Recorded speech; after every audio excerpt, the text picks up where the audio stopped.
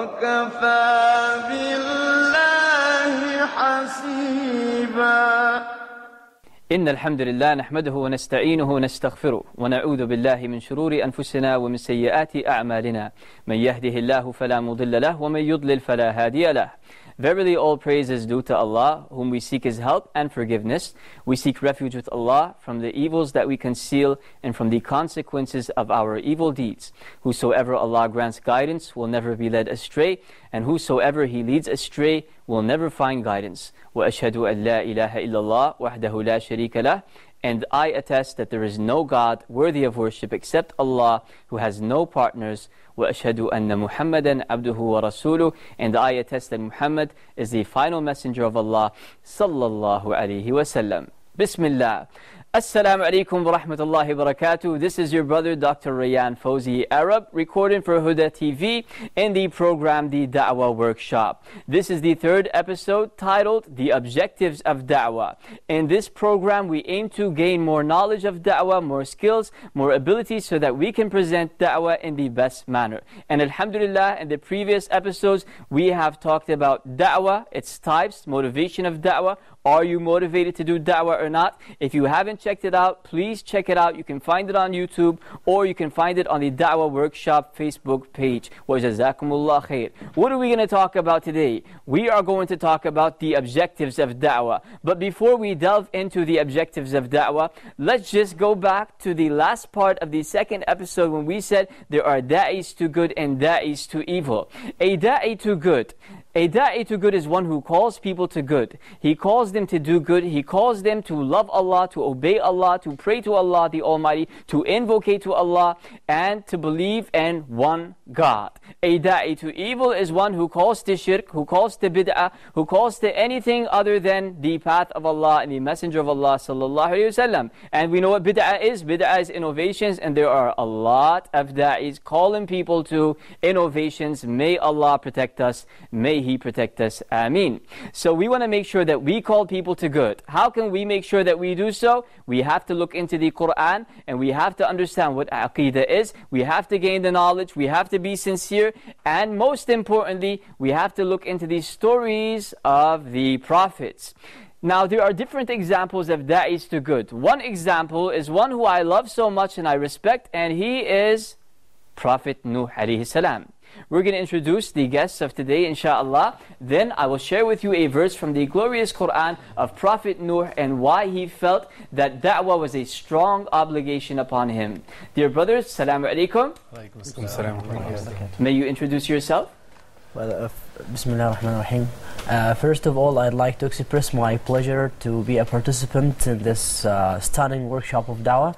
My name is Ahmed, I'm 25 years old and I'm a teacher of English. MashaAllah, you're 35 years old? 25. Okay, great. The pleasure is ours. Welcome, Brother Ahmed. Thank you very much. Ahmed, why do you choose to do da'wah? Because I love my religion, and because you love your religion, you want everyone else in this world to be to believe in what you believe in.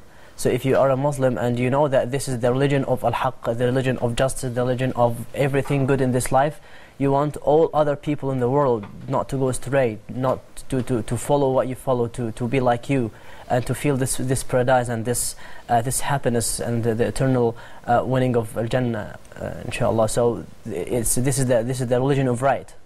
Great, that is an eloquent answer. Jazakallah khair, Brother Ahmed, and may Allah make you of those da'is to good who are able to do da'wah in the best way. Yes, brother?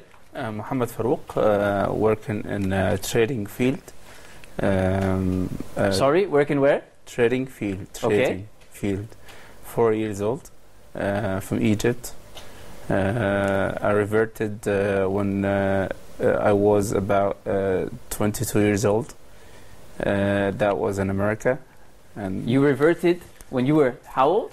20 years old. So you were a Christian before? No. I was not practicing any. Okay. Yeah. So you were far away from the deen. Muslim by name, yeah. Like many Muslims are nowadays. Yes. Okay. So then you were 22 when you came back to the deen. Yes. Great. And what was that one thing that made you start praying and start focusing on this deen of Allah subhanahu wa ta'ala, Islam? Well, it's very strange because I saw the Muslims. Not that many people sees this, that the Muslims who are not practicing Islam properly, they still have got Islam in their hearts and in their deeds. And I was impressed by the Muslim community in America. Even they're not calling to Islam, but I was impressed by their deeds. So I started to imitate them a little bit when they're praying and stuff like that. And step by step, I find myself not to do anything except being close to Allah, inshallah. Subhanallah. It's like you put in a little effort and Allah does the rest. All you have to do is just want the guidance. If you want the guidance, then Allah guides you. Yeah? This reminds me of a story of a man who lives in Saudi Arabia, in my hometown, in Jeddah. He is an American, and he recently reverted to Islam at the age of 63. He is 67 years old. His name is Sam. Now, Sam, when he first came to Saudi Arabia, what happened was his people warned him. They said, be careful when you go over there, because you're a Christian, you're a non-Muslim. They may harass you, they may slit your throat or something. So then he got really scared, and when he first came to Saudi Arabia, he hid in the apartment. He didn't go out. He stayed inside the apartment. So as he was in the apartment, he would hear the call for salah, adhan. And he would look out the window and see the people walking into the masjid. So every day he would see this happening 5 times a day. And he wondered, what's going on? So then he decided to go to the masjid and find out why all these people are going there. And subhanallah, he knocked on the door and the mu'adhin opened the door. And Sam said, I want to come in. I want to see what's going on. Will you allow me? The mu'adhin greeted him with a hug, and he allowed him to enter. So Sam sat down and he said, I want to sit in the back and watch what the people are doing. Will you allow me? He said, sure, you are more than welcome to do that. So then the people came in for salah after the mu'adhin did adhan. The people came in for salah. Sam was sitting down, watching the people doing salah, performing prayers, and ruku' and sujood, etc., etc. So he sat down and watched this. Then he went back home. He came the next day and he watched it again. Then he went back home. He came the 3rd day and he watched them pray. And after they were finished praying, he told the mu'adhin, I want you to teach me how to wash for prayer and how to pray, because I want to be a Muslim. And subhanallah, Sam, the same day or the next day, went to the Islamic Education Foundation in Al-Hamra in Jeddah, and he announced that he is a Muslim. He converted to Islam. Subhanallah. He saw the Muslims acting by Islam, and he became a Muslim. May Allah make us of those Muslims who act by Islam. Jazakallah khair. Yes, Idris? My name is Idris. I'm from America. As in a previous show, I trained, and I've been Muslim for about close to 20 years now. And accepted Islam when I was in the military in Mogadishu. MashaAllah, you accepted Islam when you were in the military? Yes. Great. And how difficult was it, or how easy was it? Which one? Was it difficult or easy for you to accept Islam? For me, it was easy. It was easy for you? Yes. How about your relatives when they heard that you were Muslim? I didn't have any problems at all. No problems? My what mother was the reaction? and father didn't bother them at all. As long as I was being a good person, they didn't care. Okay. So their reaction was like, for me, life. I know some people have a difficulty, but for me, I didn't have any problems from family or anyone like this at all. Mm-hmm. You see, I brought this up because we have many non-Muslims converted to Islam in Saudi Arabia. And these non-Muslims, when they become Muslims, what happens is they have a big challenge. What is that challenge? That challenge is when they have to face their families, when they tell their spouses, when the husband tells his wife, I converted to Islam. And you have so many stories of women asking for a divorce just because of this matter. Oh, you converted to Islam? Then I don't want you anymore. I want a divorce. So he ends up leaving Islam. Why? Because his wife doesn't want him. So this is a big challenge. We ask Allah to help those new Muslims who convert to Islam. And at the same time, if you are a new Muslim watching this, please be motivated to continue to be a Muslim, because Islam is the only way to paradise. Islam is your salvation. If you change your religion and become anything other than a Muslim, then you will be of those who failed, because that is what is mentioned in the glorious Quran. Yeah? Brother Abdullah? Bismillah ar-Rahim. I'm called Abdullah Amir. I'm 25 years old, and I'm here with you today. Alhamdulillah. And where do you want to be tomorrow? Wallah ya Sheikh, I have many reasons why to be a da'iyah, but 2 main reasons are to, first, to be closer to Allah subhanahu wa ta'ala by knowing and digging more like deeper and like in his religion and like the philosophy of Islam and everything. And second thing, like to be the reason people like know Allah subhanahu wa ta'ala and like kind of being good and being happy. There's like those are the two things. Great. So to get to know the Almighty Allah subhanahu wa ta'ala, your creator, your sustainer, your cherisher, your Rabbul Alameen, right? Your Rabb, the one who put you here, the one who allowed you to breathe, to walk, talk. You get to build this connection with Him. You get to worship the Almighty Allah, and at the same time, you invite people to do the same thing that you are doing. Alhamdulillah. What's greater than that? Yeah? Alhamdulillah. So we're going to mention a verse or some verses in the glorious Quran in Surah Nuh of a da'i to good, a very inspiring da'i, and he is Prophet Nuh alayhi salam. Yes, brother?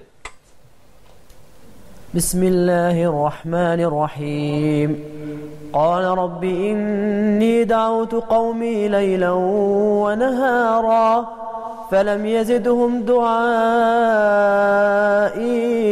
إلا فرارا وإني كلما دعوتهم لتغفر لهم جعلوا أصابعهم في آذانهم واستغشوا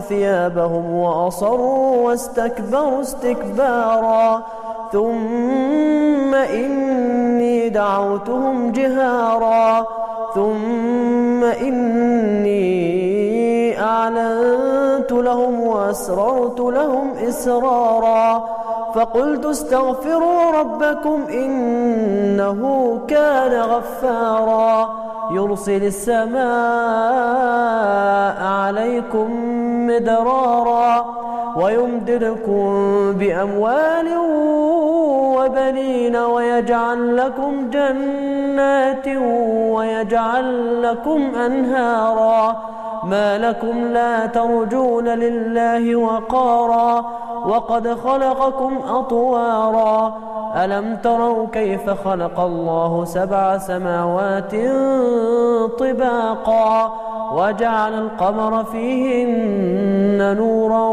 وجعل الشمس سراجا والله أنبتكم من الأرض نباتا.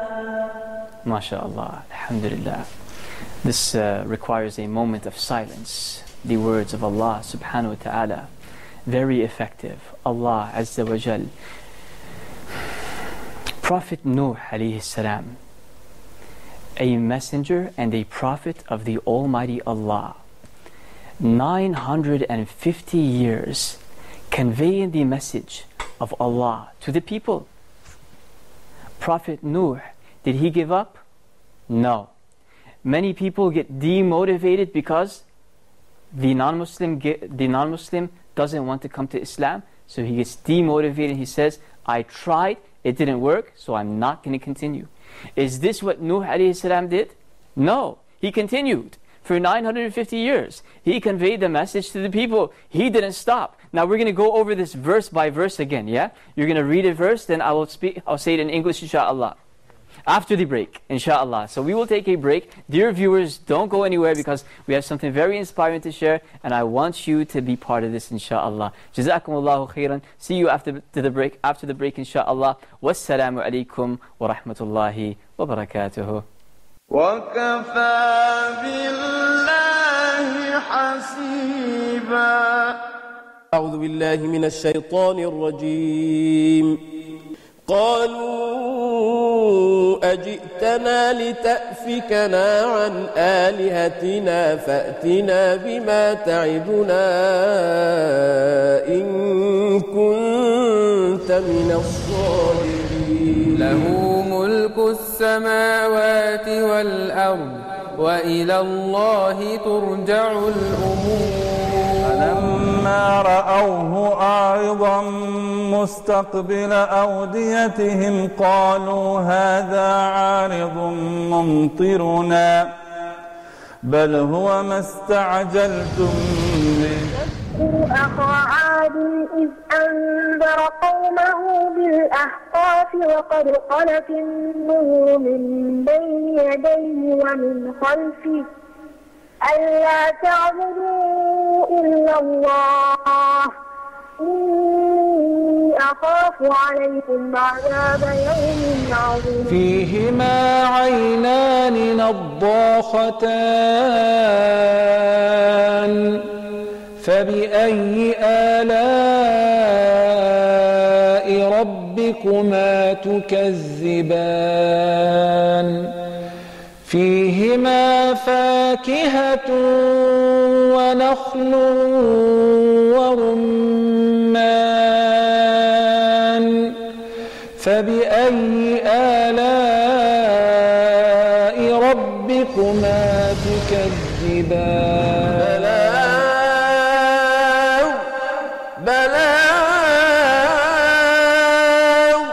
فهل يهلك إلا القوم الفاسقون. Sent from Allah to an angel then to man. That man was Muhammad, the best of creation.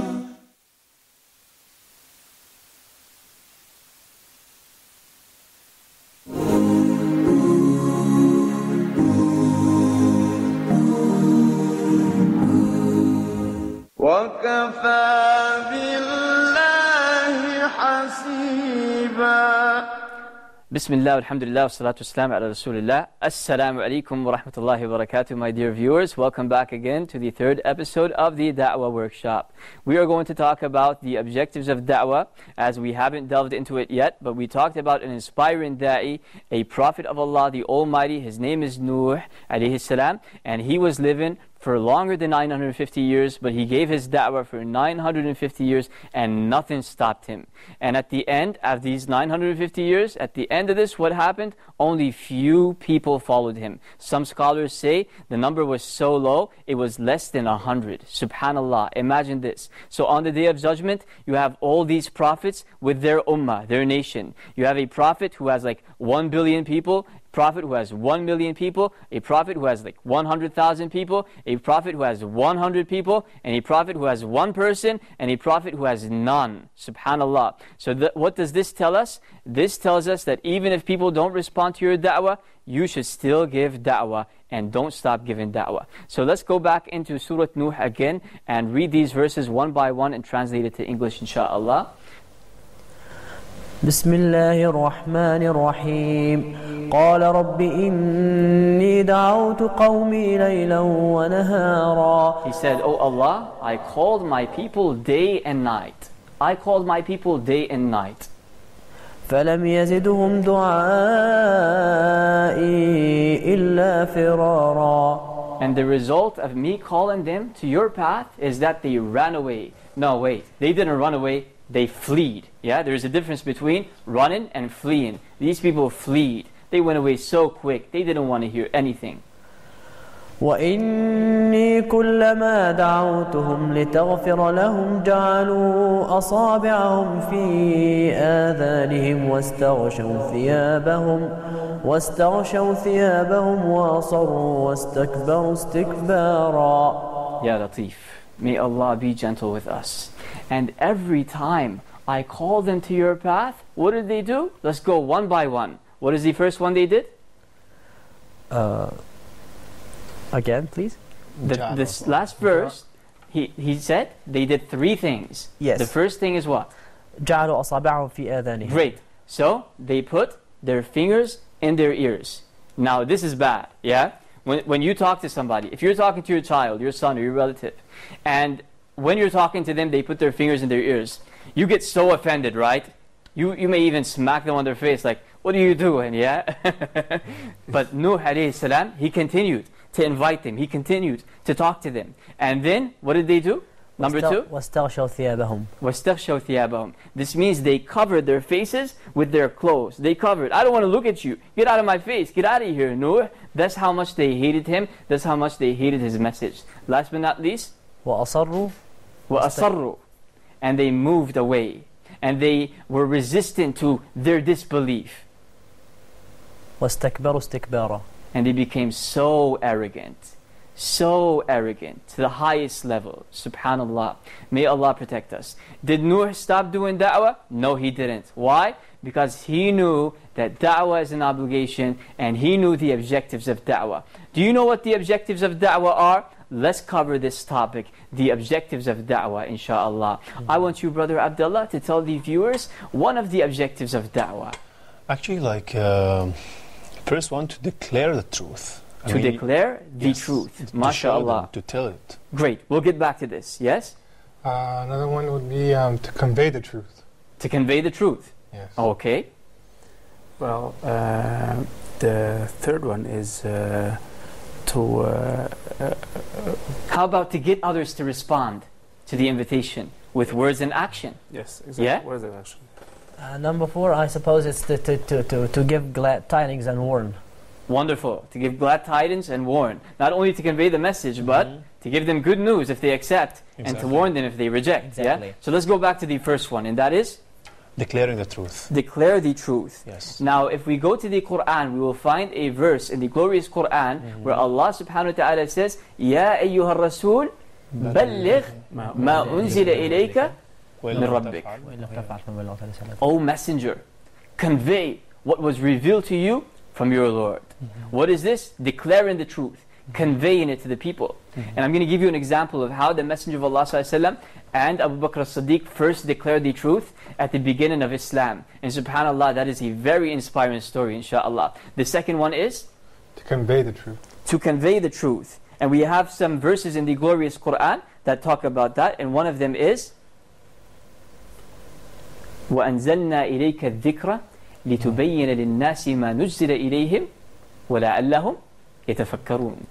And Allah subhanahu wa ta'ala says, and we have revealed this reminder to you, O Messenger, so that you can convey it to the people, perhaps they may be reminded. Subhanallah. To convey the message, to declare the truth, these are objectives. Now there's something important here that we want to point out on, and that is, some people may have their own objectives, and their objectives are probably different than the objectives that Allah wants them to do, yeah? So for example, you may have a da'i who has an objective to, for example, give a speech to 1 million people, or to 100,000 people. This is his personal objective, and it's different than the objective that he should be doing, yeah? Yes. If he doesn't give a speech to 1,000 people, will this harm the da'wah? No. It's a personal objective, right? Yeah. But if he doesn't declare the truth, this will harm what? Will harm the da'wah, it will harm the deen, right? Yes, exactly. So there are personal objectives. Each one of us probably have personal objectives, and there are objectives that must be done. And the objectives that must be done are to declare the truth, to convey the message, to get people to respond with words and action, yeah? Exactly. To get people to respond with words and action. How did the Messenger of Allah ﷺ convey this message and get them to respond? Did all of the people respond to him when he used to convey the message? No. No, of course. No? Of course not. Some people, most people, rejected. They didn't want what he came with, right? But he continued and he didn't stop. Why? Because he knew this objective. He has to fulfill this objective. This objective is from Allah subhanahu wa ta'ala. And he said, وَالَّذِي نَفْسِي بِيَدِهِ وَالَّذِي نَفْسِي بِيَدِهِ. This is a swear, meaning, I swear to Allah, لَتَأْمُرُنَّ بِالْمَعْرُوفِ وَلَتَنْهَوُنَّ عَنِ الْمُنْكَرِ أَوْ لَيُوشِكَنَّ اللَّهَ أَنْ يَبْعَثَ عَلَيْكُمْ عِقَابًا ثُمَّ لَتَدَعُنَّ فَلَا يُسْتَجَابَ لَكُمْ. He said, I swear by him in whose hands my soul is in. You either enjoin what is good, or you forbid what is evil. You either enjoin what is good, and you forbid what is evil, or Allah's anger will come down on you, and you will call him and ask Allah to save you, and he will not respond. Subhanallah. This shows us how important it is to do da'wah. You either enjoin good, forbid evil, or this is going to happen. Yeah? What's going to happen? The anger of Allah is going to come down. Okay, it's okay, I'll just call Allah and ask him to forgive me so that his anger could go away. No, not necessarily. When it comes down, you will call Allah and he will not respond. La ilaha illallah. This is a serious matter, and this hadith is authentic. So we have to act upon it. How can we act upon it if we don't have the knowledge and we don't have the skills? That's why we have to seek knowledge and continue to learn how to do da'wah and continue to learn the hadith and ayat that are in the Quran regarding da'wah and regarding the deen in general, for me to apply the teachings of the Quran. And we're going to get into that inshaAllah. So now I want to just delve into a hadith, another hadith of the Messenger of Allah sallallahu alaihi wasallam that talks about da'wah. And this hadith talks about a camel, or camels, all camels in this world. Who of you knows this hadith? Camels? Yes. The hadith? If Allah were to guide you, someone through you, it would be better than a red camel. Subhanallah. The Prophet Muhammad sallallahu alayhi wa sallam says, لِأَنْ يَهْدِي بِكَ اللَّهُ رَجُلًا وَاحِدًا خَيْرٌ لَكَ مِنْ حُمْرِ النِّعَمِ. If Allah subhanahu wa ta'ala guides one person through you, this is better for you than owning all the red camels in this earth. Subhanallah. Now, red camels, do we know what we're talking about right now? Yeah? Red camels are the most expensive camels. One of these red camels cost about $1 million or $500,000, sometimes even more, sometimes even up to $3 million. So let's compare the red camels to something nowadays that is red and something that people like to drive. What is that? Ferrari, for example. A Ferrari or a Lamborghini, right? Lamborghini. So a Lamborghini is like what? $500,000 or something, correct? Roughly, yeah. Imagine if you get to own all the Lamborghinis on this earth. It would be too much for you, right? Yeah. The Prophet Muhammad ﷺ said, if Allah guides one person through you, and doesn't have to be fully guided. For example, let's say the person is a Muslim, but he just doesn't pray on time. So you came to him and you spoke to him, and he started praying on time. This is better for you than owning all the red camels, than owning all the Ferraris, than owning everything in this dunya. Subhanallah. Just by what?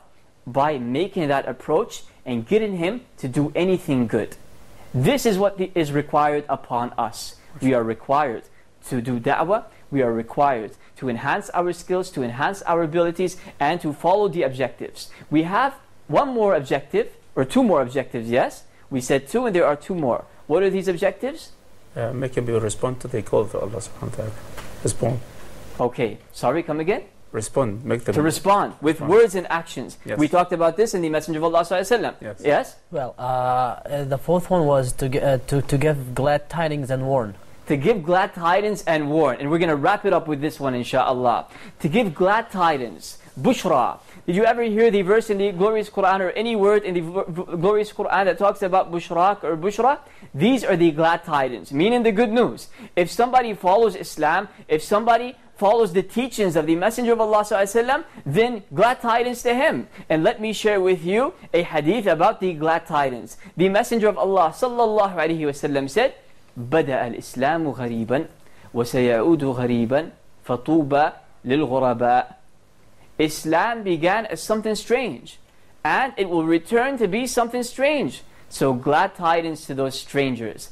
Glad tidings to those strangers. We're going to talk about these strangers inshaAllah in the next episode bi'idhnillahi ta'ala. For now we're going to wrap it up with this. I hope you benefited. I hope you enjoyed. I would like to say Jazakumullah khair once again to my lovely guests who have attended this program, webinar, seminar, whatever you want to call it. And I thank you and I say Jazakumullah khair for those who are watching. Until next time inshaAllah. Barakallahu feekum wa Jazakumullahu khair. Wassalamu alaikum wa rahmatullahi wa barakatuhu.